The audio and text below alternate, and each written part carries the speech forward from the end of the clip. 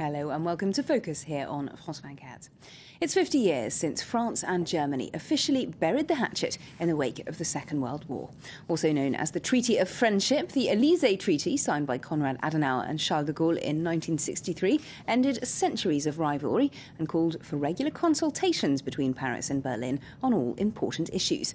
Half a century later, it seems the younger generation of French people have taken the treaty seriously. There are now at least 15,000 French people officially living in Berlin, but the real figure could be as much as double that. Attracted by the city's buzzing nightlife and low cost of living, they're hopping across the border for a new life. So, is the Treaty of Friendship working? We take a look at the French people who've learned to say "Ich liebe dich" to Berlin.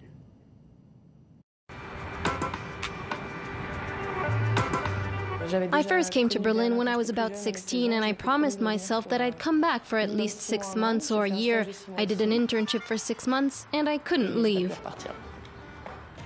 Her love affair with Berlin has been going on for a year and a half. Lisa is now studying to be a journalist at Berlin's prestigious University of Arts. She's just one of the 14,000 French who've fallen under Berlin's spell.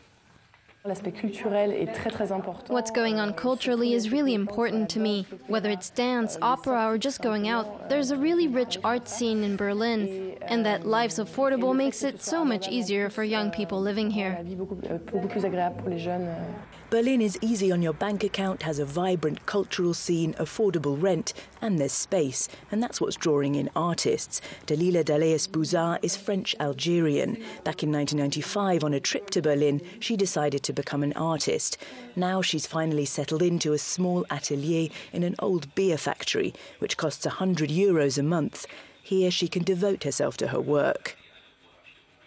I'm not forced to get another job on the side to pay my way. I can focus completely on my art. And in addition to that, Berlin is a city that attracts so many people from all over the world, and in the art scene that means there are the most incredible collaborations. The French community is one of the fastest growing groups in the city, and that's rubbing off on every district, with new French bistros and shops opening up. It's something Claude Trondel wouldn't have imagined possible when he first arrived back in 1990. Lots of French people are coming to live in Berlin. There are also a lot who are just coming here as tourists. 20 or 30 years ago, I don't think very many French people even thought of Germany as a vacation spot.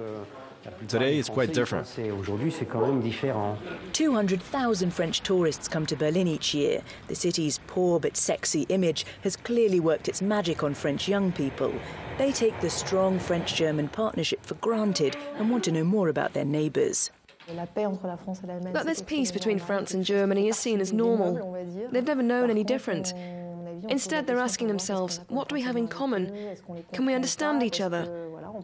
Fewer people are learning the neighbours' language, be it the French or the Germans. And that's what could cause problems. And it may mean we move further apart and neglect our relationship. But for now, there's a healthy, mutual interest. In fact, almost 60% of the French say they'd like to live or work in Germany. A look there at the number of French people moving to Berlin. And the reason that we're looking at that is because of the Treaty of Friendship between France and Germany, which is celebrating its 50th anniversary today. François Hollande is in Berlin, where he's being hosted by Angela Merkel to celebrate that half a century of good relations between Berlin and Paris. 50 years since they buried the hatchet, Konrad Adenauer and Charles de Gaulle signed the Treaty of Friendship, or the Elysee Treaty, back in 1963. And that's an occasion to take a look at the relationship between Berlin and Paris. Half a century later, it does seem, as we've seen, that those French young people are taking that treaty seriously. Over 15,000 French people officially living in Berlin, but there could be even more of them unofficially living there as well. And for more on that relationship, I'm joined by our Berlin correspondent, Jessica Saltz. Jessica, thank you for being with us. Has that influx of French people moving to the German capital come as a surprise then for German people? Well, the French population living in Berlin, at least the official statistics, show it to be one of the largest populations from any EU country. But many people have been moving to Berlin from around the world in recent years, attracted in part by the famous bohemian lifestyle, cheap rents, and now, of course, with the strong economy, the promise of work. So to that end, it's not really too much of a surprise to the Berliners that French people want to move here. But certainly the history of French people moving to Berlin is unique.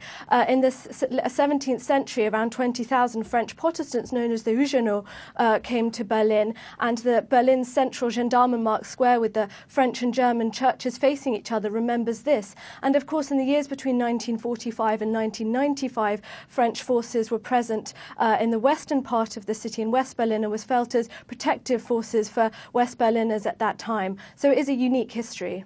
Now, what about the French perception of Germany? Has that changed much over time? Well, I think the perception of Germany internationally has become more positive in recent years. Certainly modern Germany is seen as a peaceful country with a strong economy at the heart of Europe, and recent events have promoted a positive image for Germany, such as the 2006 World Cup, which brought many visitors to the country. But certainly it seems that the French in particular are very keen to come across the border and explore Germany, find out more about their neighbours. A poll undertaken by the German embassy in Paris found out that 66% of French people had been to Germany, and that 85% of those polled had a positive image of their German neighbours. So what's the significance then of that Elysee Treaty and the alliance, the Franco-German alliance, for the younger generation? Well, I think for this generation who grew up with countries that were largely allies, it has less significance because they have never known any different. Of course, there is still a strong relationship between France and Germany. It is estimated there are around 2,000 institutions or groups that promote exchange between the countries and collaboration between the countries. There's a French and German television channel, and there's the Office for Franco-German Youth, which since its inception has allowed for 8 million young people from France and Germany to make exchanges between the country and find out more about each other. But certainly it seems that this a special friendship between the countries has less significance for the younger generation. And while they like to travel to the other countries, there's less of an impetus for them to, less of a motive for them to actually stay and learn more about the culture or in fact learn each other's languages as it was before. Now, this is a pretty significant anniversary, 50 years of friendship. Will that cement the bond between the two countries a bit more?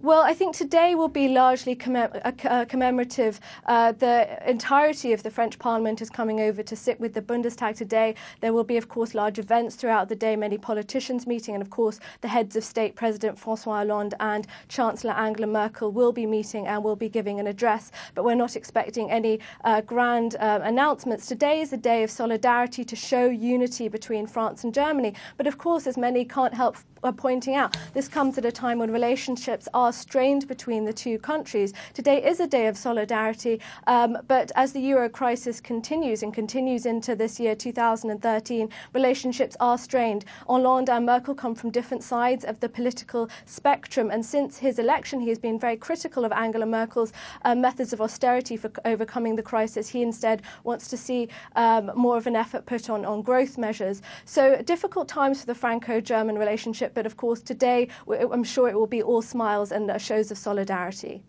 Thanks very much for joining us, Jessica Saltz in Berlin. And thank you for watching. Join us again for more Focus at the same time tomorrow.